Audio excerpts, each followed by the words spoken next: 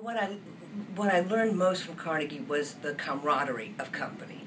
I was very close to my class, and we created some pretty wonderful pieces in that wonderful old cinder block studio theater, which we all loved because it really felt like a very free playground. My time at Carnegie Mellon, the people that I met, the network that was formed, the challenges I had there, I mean, it was all part of what got me to New York, and then I feel like it was an absolutely indispensable part of my education and part of my career now, the absolute foundation.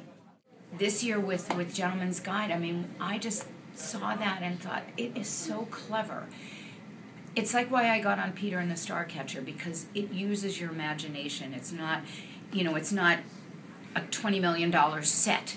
It's, strings that make houses and steps and ships and waves. And I mean, I love that kind of stuff. So I think that's the exciting part of what theater does. Part of being a freshman is they make you take all the design courses as well. So you're not just in acting.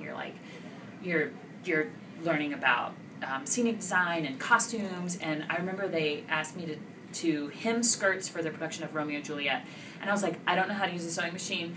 And they're like, here's the sewing machine, here's this fabric. And I'm like, like shoving through it. And I remember that.